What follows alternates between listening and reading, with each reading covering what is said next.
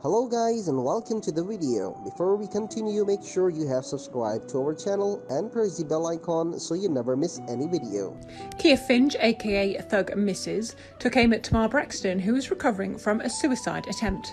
The gag order host crossed the line when she accused the reality TV star of faking her own suicide. Tamar Braxton says she's on the path to healing after her recent hospitalisation. The Braxton Family Values star is in the process of ending her relationship with WeTV after more than a decade with the network. She's happy to be free from her contractual obligations for her reality show, but rapper Khia believes Braxton's hospitalisation is a ploy to end her relationship with WeTV. Braxton's boyfriend, David A. Faso, found her unresponsive and called for help. During the 911 call, A. Faso says Braxton became upset with her network after the trailer for her spin-off series was put out, leaving Braxton feeling blindsided. Braxton has been open about her unhappiness with WeTV. She accuses the network of contributing to the demise of her famous family by documenting drama and underpaying them. Braxton recently let fans know that she's receiving treatment for her mental health. Braxton says WeTV has been exploiting her for several years. She claims that she requested to be released from her contract several times, but alleges she's been ignored.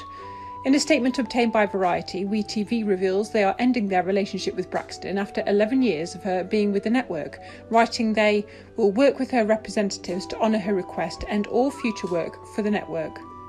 TMZ reports that the show will still air.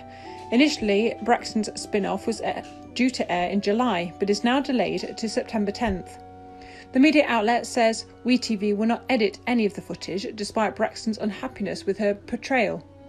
Braxton is continuing to speak out about what led her to wanting to end her life. She recently blasted reports of her boyfriend having a negative and controlling influence in her life, saying that he's been by her side throughout the ordeal.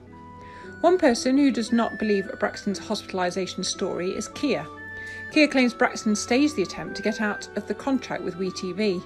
She made the claims on a recent episode of her digital show, Gag Order. Seems like playing possum might have had its benefits. People say you can fake an orgasm, but you can't fake your death to get out of no contract. People say maybe you did.